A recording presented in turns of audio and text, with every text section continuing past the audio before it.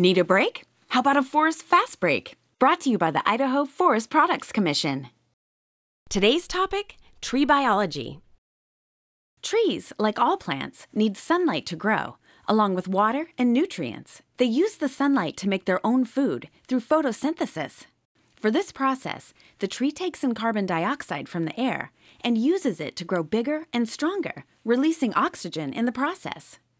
Now, you probably know the basic parts of a tree: the roots, trunk, crown, and the leaves or needles. But what's going on in there? Come inside, we'll show you. A typical tree has 5 layers in its trunk. First, the bark. The bark is like a protective jacket for the tree. Under the bark is the phloem. Gesundheit. This is also known as the inner bark. It transports sap and sugars from the needles and leaves to nourish the rest of the tree. Next comes the cambium. This is the growing part of the trunk.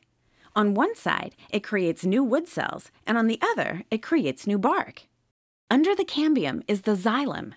Xylem is another name for wood. The outer layer of wood is called sapwood. Sapwood is like the superhighway of water and nutrients from the roots to the rest of the tree. Finally, the inner layer of the xylem is the heartwood.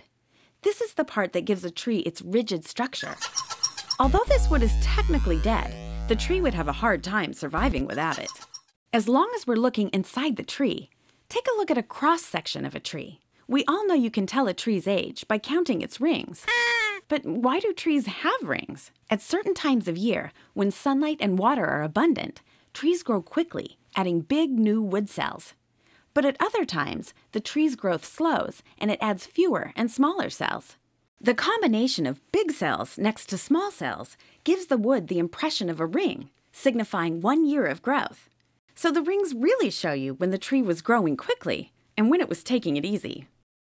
And that's a quick look at tree biology. Check out more Forest Fast Breaks.